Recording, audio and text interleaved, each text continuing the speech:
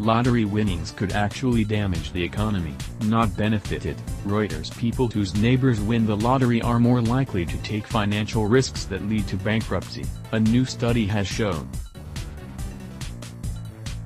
Researchers at the University of Alberta in Canada and Georgetown University in the U.S. found that neighbors of lottery winners have a higher probability of bankruptcy owing to increased conspicuous consumption, financial risk-taking and borrowing.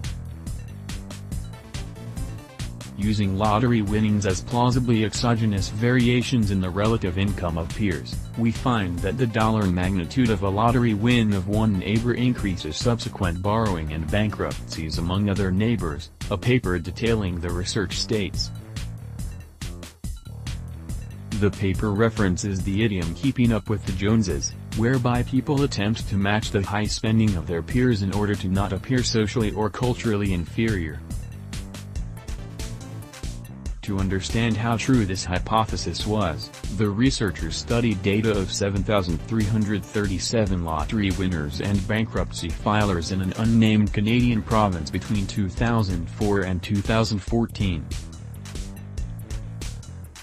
The study focused on winnings lower than CAD 150,000, as larger lottery winners tended to move away to more prosperous neighborhoods.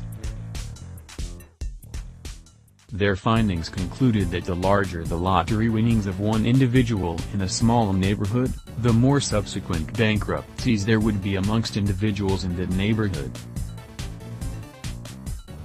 This was due to the neighbors of lottery winners increasing their spending on items visible to their wealthy neighbors, such as cars. An earlier version of the study found that spending did not increase on non-visible items, like furniture.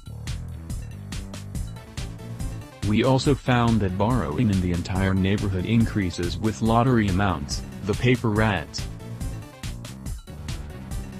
These findings are consistent with additional risk-taking and debt accumulation to finance conspicuous consumption, leading to financial difficulties and bankruptcy for non-winning peers.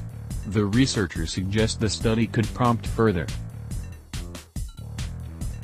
research into whether wealth inequality in the broader economy could lead to the kind of financial distress that precipitates financial crises, such as those that occurred in 1929 and 2008.